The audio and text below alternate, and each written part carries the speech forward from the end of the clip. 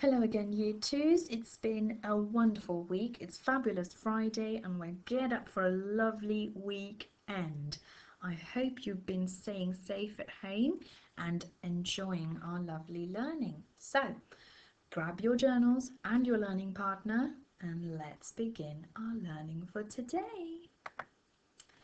Our In Focus task says, I have more money than Ruby. Hang on, who's saying this? Sam is. So Sam says, I have more money than Ruby. And Ruby says, I have more money than Sam.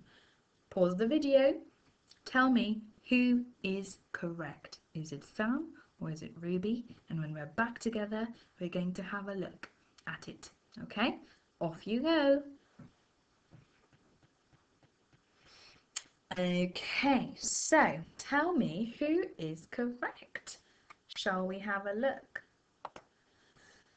Okay, so Sam here has £2, and remember our learning from Monday and Wednesday that we group our pounds together and then our pence. So he's got £2. There we go. So we're going to write £2 just there, or we could also write it using the symbol. Okay, for pounds.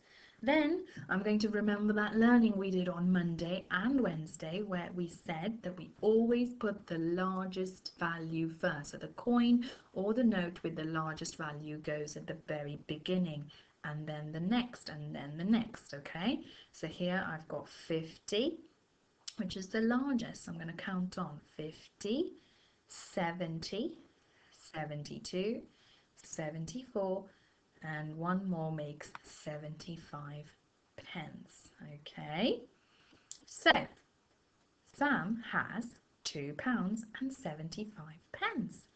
What about Ruby?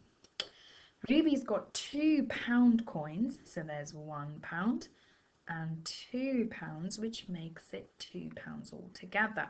So I'm going to write it there as £2, or if you wrote it in your journals using the symbol of £2, that is also fine. And then I'm going to group my pence together, remembering that I always have the largest value first.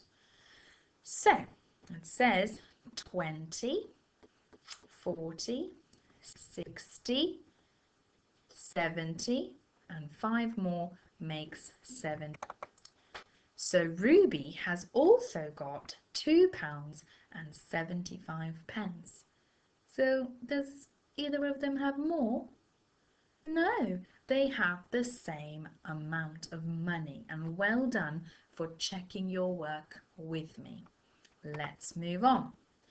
So here it asks you, how many different ways can you show me 50 pence? So this little rubber here costs 50 pence.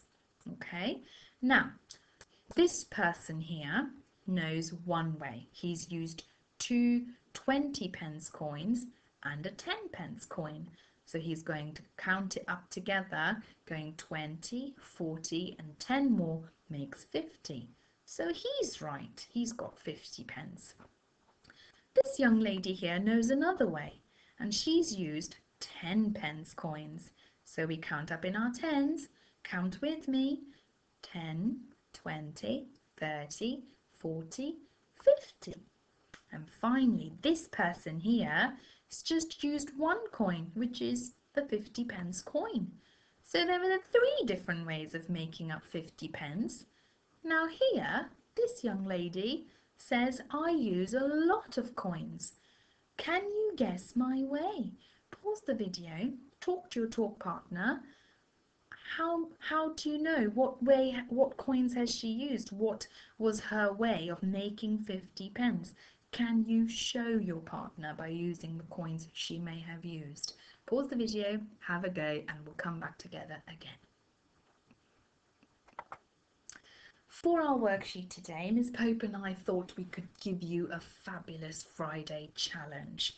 Okay, now we're going to put all our faith in you and all our trust in you because you are amazing learners. And remember, at any point you find it tricky, to go back to any of the learning from Monday and Wednesday and today to recap what you have done. Okay, so there is no need to worry, there is no need to panic. We're just going to go through this step by step.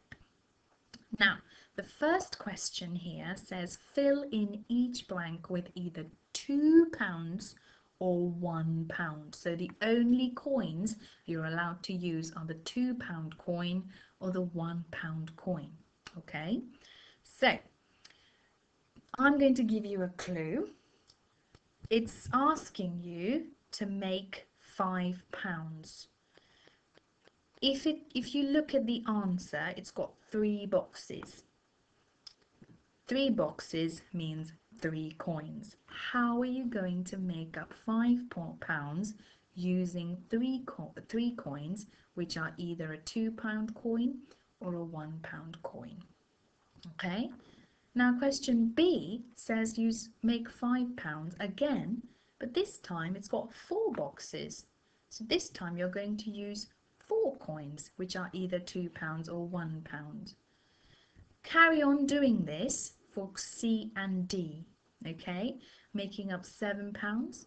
Again, remembering that each box represents a coin, which can only be £2 or £1.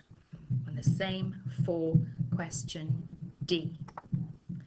Finally, it's question 2 on this sheet. I'm sure there's more coming your way. Fill in the blank with 50 pence, 20 pence, 10 pence, 5 pence, 2 pence, or 1 pence. You are only allowed to use these coins. And remember again, each box means 1 coin, one of these coins which is circled in red. So have a go at doing these questions here. Now you can do this. Remember, these coins which are circled are the only coins you're allowed to use. Okay, next you've got question 3. Match the groups with an equal amount of money. Now, just by looking at it, you're thinking, Mrs. Sweeney, there is so many coins. I don't think I can do this. I'm going to tell you one thing. You are more than capable of doing this, and I believe in you. You are not going to let a bunch of coins ruin your confidence, okay? So, here we go. We're going to do this just like we did worksheets on Wednesday and Monday. So what I'd like you to do is, once again, just cover up each side. And you're going to write the total value the way we have done for the previous worksheets at the bottom of each box. Then you're going to cover up this side once you've done it, and you're going to do the other side, which it's not letting me for some reason, but for now I'm going to cross it out, but you get the point. You're going to cover up this side now, and you're going to write the amount under each box. When you have done that, you take away the book or whatever you're using to cover your work on the other side, and you're going to check which matches the other side, okay, which bits are the same, and then you're going to match the equal amounts of money. That is all you have to do, and you don't need to confuse yourself just by looking at the sheet going, oh, that's a lot of coins and it's going to confuse me. Just explain to you a simple, effective and accurate way that you can work through this part of your worksheet. Okay, so have a go at doing that. Remember that you are amazing learners. We are so proud of you for all the work that you're already doing, and I cannot wait to see your work in your emails to us. So be safe, have a fantastic weekend, and we will see you very soon again with more learning next week. Bye for now.